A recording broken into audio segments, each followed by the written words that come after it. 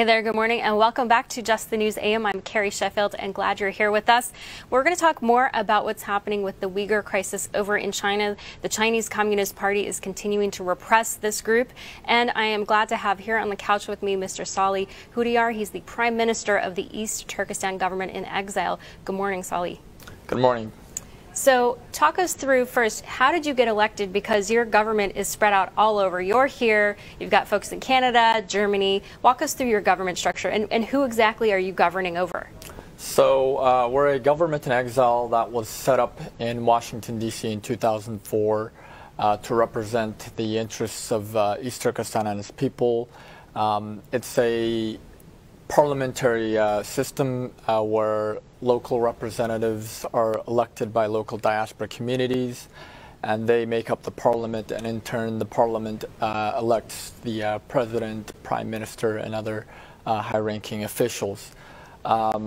We claim to be the successors of the former East Turkestan Republic, which was overthrown on December 22nd, 1949 by the People's Republic of China.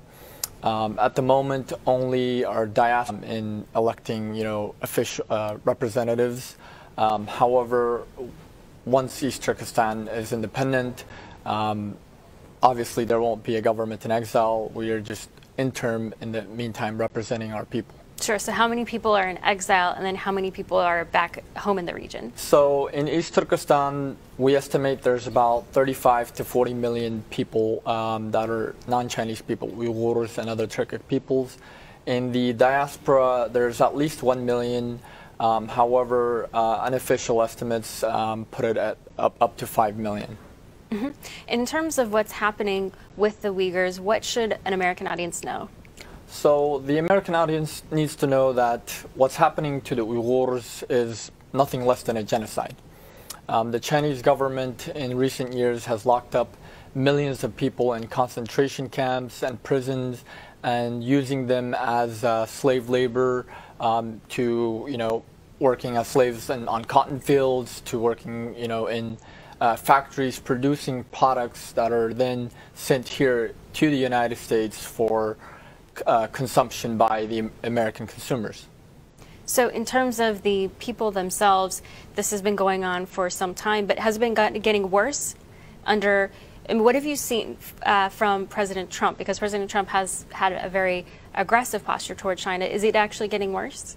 So prior to the Trump administration speaking out on the issue starting in 2017, much of the world didn't know about the Uyghurs. In fact, many people never heard of the Uyghurs. President Trump and the administration have been very, have been raising the issue nationally and internationally. And because of Secretary Pompeo's outspokenness, people know who the Uyghurs are. This obviously, has angered China, but things have not gotten any better. In fact, recently, just yesterday, the Chinese government announced that it's going to continue its policies to, quote, fight against terrorism, to push back against Uyghurs, saying that, what we're doing, like the Chinese government is not doing anything wrong, and it's just trying to ensure political stability. And what about the Joe Biden administration? What have you heard? What do you expect to see there? So the Biden team had made an announcement saying that they would recognize it as a genocide during the election process. However, since the election process, since now that it's about to transition, they have been largely silent. In fact, Newsweek have reached out to them, even we reached out to them, and they haven't reached back out to us. So we're deeply concerned that they might reverse, the policies that the Trump administration has done, and that they might take the same position as the Obama administration, which is a position of just silence. Do you think any of this might have to do with Hunter Biden? Because we have a group of senators who are investigating the incoming president and his business ties to China. Do you think that there might be any sort of conflict of interest there? There definitely could. I mean, with the aspect of Hunter Biden, he actually invested in a Chinese company that was involved in the mass surveillance of Uyghurs in East Turkistan. So he was making money off it? Yes. And when you reached out to the Biden team, did you mention this specifically, that concern? I mean, we've raised that concern numerous times before, but this round we just were talking about them to, follow up on their promise of recognizing it as genocide, to speak out, to urge Congress, to pass the Uyghur Forced Labor Prevention Act, which has been stuck in the Senate, and we haven't gotten a response. Newsweek hasn't gotten a response either. So we saw the Trump administration has put on through executive orders that American investors cannot invest in Chinese defense companies, certain Chinese defense companies.